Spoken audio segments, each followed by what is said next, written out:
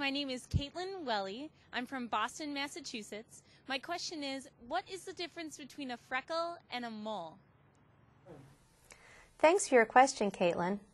Freckles are tan to light brown colored flat spots on the skin that usually show up in large numbers in areas that have been exposed to the sun on multiple occasions.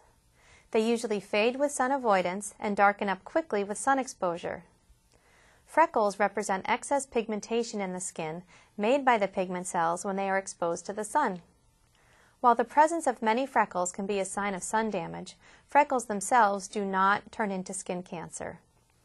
Moles, on the other hand, represent growths in the skin that form from the pigment cells.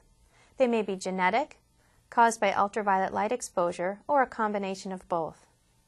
Moles may be raised or flat and can range in color from tan to very dark brown.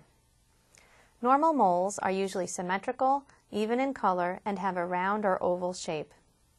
Very rarely, a cancer of the pigment cells called malignant melanoma can develop in a mole or show up as a new mole in the skin that looks different from your other moles. Compared to normal moles, melanomas tend to be very dark or multicolored, irregular in shape, and continue to grow or change over time. Occasionally, a melanoma may look red, feel itchy, or scab over.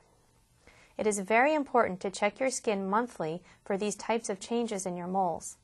Please call your doctor for an appointment if you notice a new or changing mole that looks suspicious to you.